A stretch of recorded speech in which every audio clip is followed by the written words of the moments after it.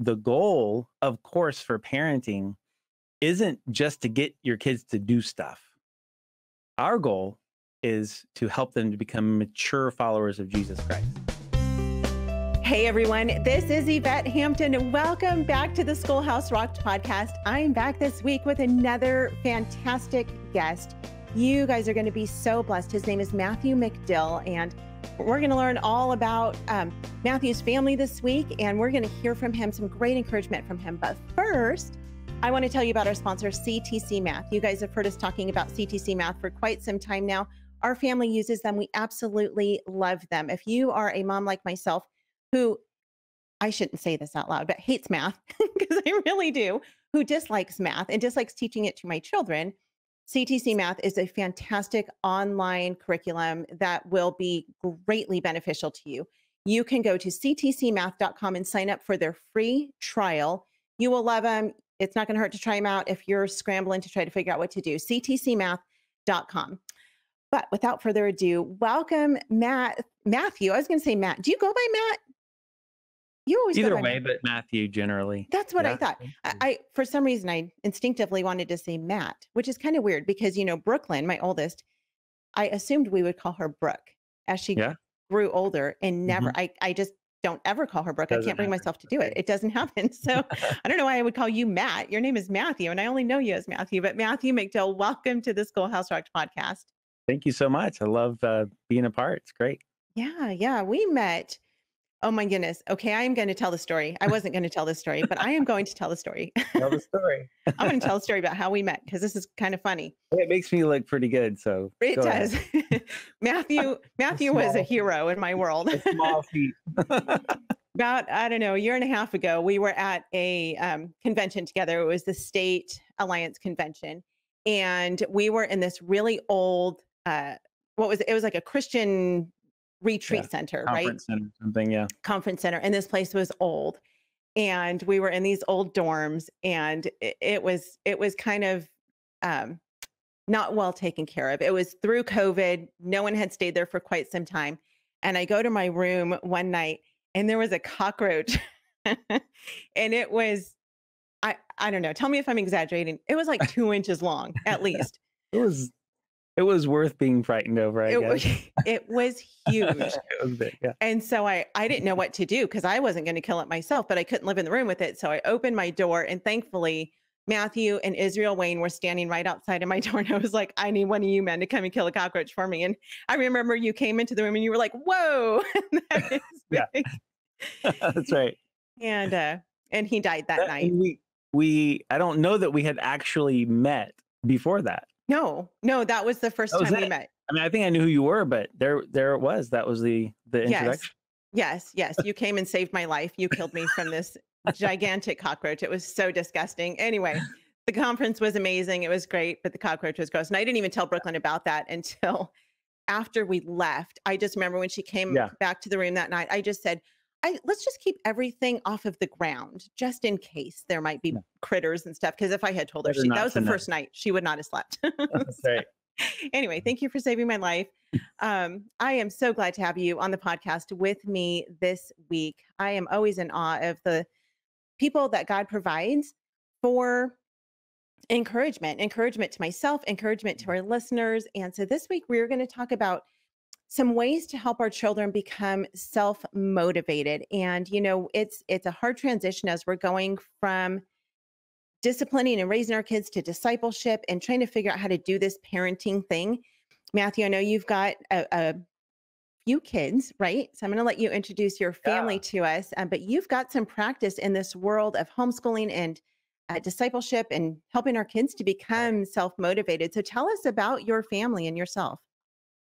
Well, my wife, Dana, and I have 9 children, and the oldest is 23, married. And then I have 2 boys next who are in college right now. And so they're all out of the house, the first 3, and now I have 6 at home, which seems small now. It's like, well, only 6, after all of them. And so oldest is 17 down to an 8-year-old. So yeah, we've had experience in the sense of some of them are moving on and doing well, but we're still right in the middle of it too. Yeah. All grades, it seems like, That's awesome. And you are on the board of directors for North Carolinians for Home Education, which of course is how we met because we were at the state Right. convention together. Um, we're going to talk about that later in the week, but how long have you been homeschooling? Have you homeschooled your kids from the beginning, your oldest from the very beginning? Yes, that's right. And it was right before our oldest kind of went into the kindergarten type age that we went to a homeschool conference. And it was the one that I'm a part of now Okay. that North Carolinians for Home Education does. We call it Thrive. And we were just going to try to figure stuff out. And we loved the conference so much. We got hooked into being helped, Yeah. just people giving us support, having a big community. And so we've never missed the conference since that first Wow. time, 16 years ago or however long. So, Yeah. it's been that long of a journey that we've really enjoyed That's homeschool. amazing. Yep. Conventions, they will hook you. That's exactly what happened with us. We said we'd never homeschool, went to a convention, and that was the end of it. And we have been homeschooling ever since. And Yeah. they're such a blessing. And it's exciting because we're actually moving into convention season right now. And Mm. I'm so excited to see these conventions that are, popping up and they're actually happening this year. I know the last couple of years have been a little Right. bit hit and miss with conventions. So I'm glad that we are jumping into this. But Right. so let's talk about how to help our children to be self-motivated. I know that's a question that I have all the time. And I want to take it a little bit further, maybe a little bit later into the week about how to help myself become self-motivated. But it's not just about motivation. We've got all these ideas of what we want our children to accomplish, right? Hmm. We just had Dr. Josh Mulvihill on the podcast recently, and he was a fantastic guest. He talked about his book called 50 Things Every Child Needs to Know Before Leaving Home, Raising Children to Godly Adults. And as we were talking with him, I just realized, man, our job of parenting is so huge. It is not for the faint of heart. And it Hmm. is for parents who are very intentional, right? Some parents just go into parenting and they're like, yeah, well, feed them, clothe them, give them shelter, send them to school, they're good. Yeah. Right. They'll figure it out. And, most people end up figuring it out.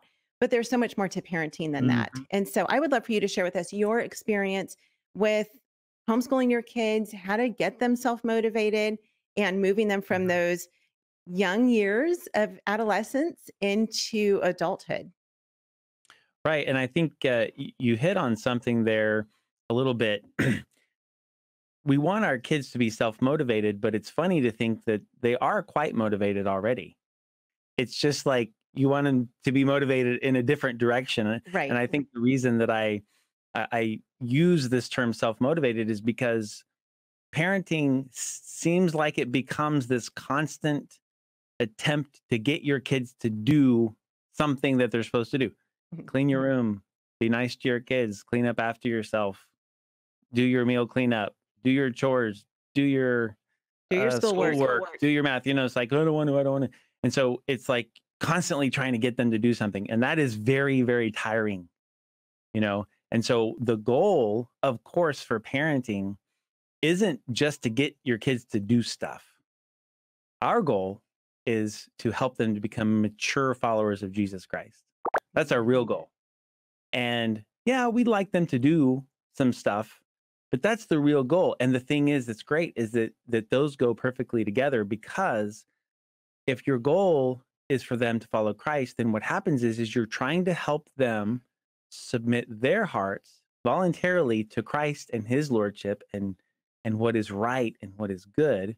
And they're choosing to do that. They're choosing to follow Christ. And then that's what self-motivated looks like. I mean, in other words, kind of like you mentioned before we started, self-control also, in the sense that I'm not trying to control my kid. They're controlling themselves. They're making choices and moving in the right direction. So just to clarify again, in some ways, it's not that they're not motivated, because we're all motivated, Right. unfortunately, in the wrong direction to start off with. And we want them to be motivated in the right direction. So really, how to help our children become self-motivated is just another way of saying, how do we disciple our kids? How do we help them turn their hearts and desires over to Christ and begin to choose the right things, the things that we're wanting them to do anyway. Yeah.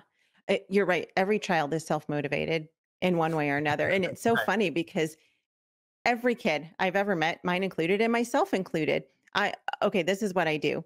If I know somebody's coming over to my house, I can know for days and days that they're coming, and I will get my house clean and tidy and order and, ready for their visit. But it's not until the last like 3 or 4 hours before their arrival that I'm like, okay, now we really have to get Yeah. serious about Gotta getting the happen. house clean and getting it ready for our guests to be here.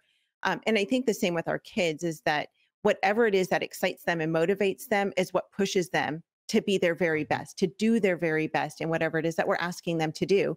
So I want to kind of break this apart and talk about some of the ways that we can help our kids be self-motivated. But first, we're going to take a break. We'll be right back. What we do at IEW is break through the noise of the grammar and the writing prompts, and we say, this is what you do, step by step. And I've witnessed it over and over again, both watching Andrew teach and hearing from parents, this is the best writing program. We've made it so easy and made it really affordable. So any mom can teach writing to their children using our course, and we guarantee it. To try 3 weeks of free lessons, visit IEW.com. We are back with Matthew McDill. Let's talk about how we transition first from that world of discipline to discipleship. Yeah, and I think those two words are interestingly lined up with the idea of external motivation and internal motivation. And so discipline includes training, but it also includes motivating, consequences or things that we're doing to say we're trying to push you in the right direction. Discipleship is, again, when we want them to develop their own motivation, and we're not pushing them, they're choosing. The thing is there's a bit of a transition in the parenting process that's really confusing sometimes. And so anyway, I put this little homemade chart together. I'm going to show for people who are actually looking, but basically it's a chart with a big X in the middle of it. And so what happens is discipleship, when you first start parenting, is very low because you're not trying to teach your kids theology. You're just trying to make them go to the bathroom in the right spot. So it's a lot of discipline is very high, which is I'm trying to, help them behave in a certain way. But then there's a cross in the middle, right? Discipline should be constantly descending until discipline isn't a part of your relationship with your kids. Discipleship should be constantly ascending, growing stronger. Now there's that cross point in the middle, right? And I would say just, 10, 11, 12, maybe 13, depending on development. Some people are earlier, some people are later, is a confusing time because sometimes you're thinking this person really needs some discipline. But then you realize, but they're old enough where you feel like you can reason with this person, it's like, don't you want to listen? Don't you want to choose this, And so just having this idea in my mind has always been helpful to me. Where am I in the process with this child? And how do I know how to move out of discipline? I need to move out of discipline. I can't just that's a common parenting mistake. They discipline too long and they think that they're going to get their kids to behave in a certain way. And it's not going to work. It's really going to backfire if you discipline too long. And then another mistake people make is they don't pick up discipleship by developing a different kind of relationship with your kid. Discipleship is built on a relationship. And if you're not prepping for that the whole time, developing a relationship of trust and openness and love and kindness and communication, then all of a sudden, if you're going to sit down with your kid, okay, it's time to learn about Jesus, they're like, I'm not talking to you because you've not developed a relationship ahead of time. So that's the larger context that helps us understand, maybe some of those particular tips that we'll talk about here.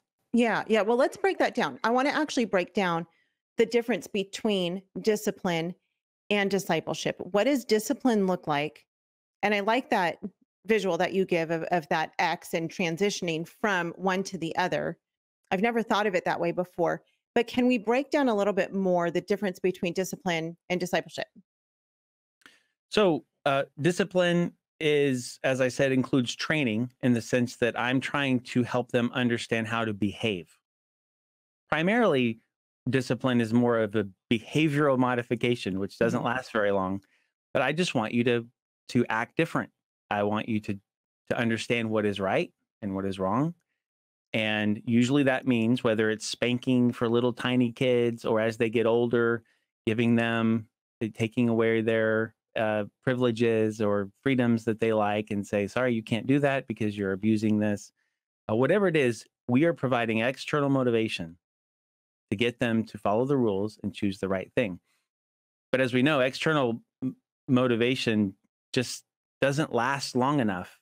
And it doesn't accomplish what we want, which is discipleship, which is Right. people following Christ.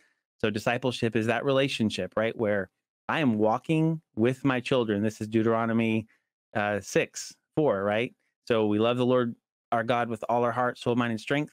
And then we walk with them. So we're teaching that to our children while Mhm. we sit down, while we rise up, walking by the way, everything that we're doing. And so then we're talking about God. We're talking and we're exemplifying it and helping them to follow Christ. And of course, we'll mention as we go just some of the other ways. How do we disciple them?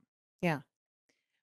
When we discipline our kids, one of the great privileges that we have as Christian parents is that it's not just for the sake of getting them to act right. It's not just disciplining them and saying, okay, this is exactly what you're supposed to do, but it's training them. And that's where the discipleship part comes in, right? It's during the discipline, sitting and talking to them and helping them to understand this is what God's word says. This is why. This is the Mhm. why. And we always have to get to that why, not just the do, but we have to get to the why Yes. of Hmm. why we're telling them to do the things Right. that we're asking them to do. Now, it could be something simple, do the dishes. Why? Because mom said so and you're to obey mom, Yeah. but there often is a much bigger why around what we're instructing our kids to do Mhm. and teaching them and training them up That's right. to do. And so I love the opportunities that I have with my girls to just sit and speak to their hearts.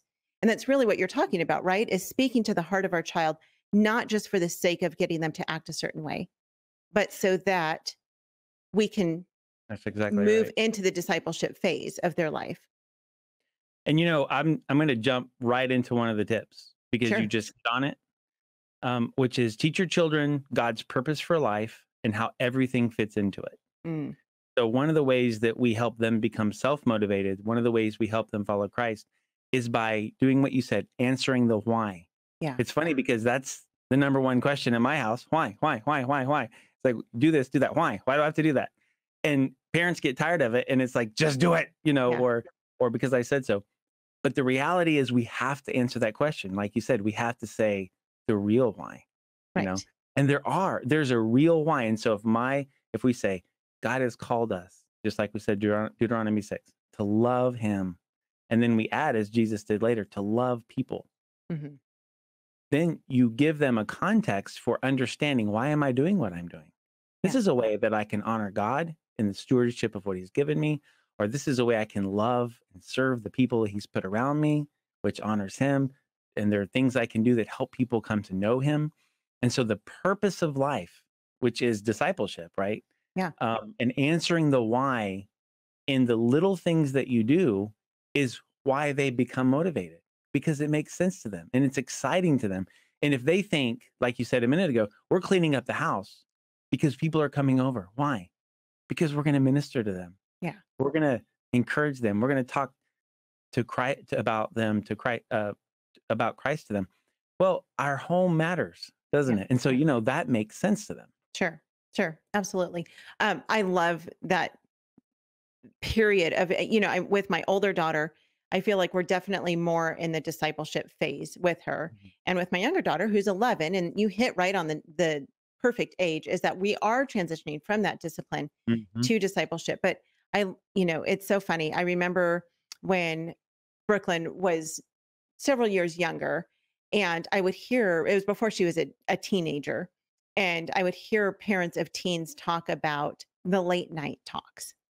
Mhm. And I Mhm. just thought, I Sure. never, like, I don't remember staying up late at night talking to my parents. I probably did. I just don't recall that. But sure enough, and you've got several teenagers in your family. And so I'm assuming it's the same in your house. Hmm. 10, 11 o'clock at night, Mom, come lay with me. I want to talk to you about something. And then, and I'm trying to hold my eyelids Can we open not with a do this toothpick. before now? Right. But man, the discussions and the things that we get to talk about and the heart, just being able to hear her heart.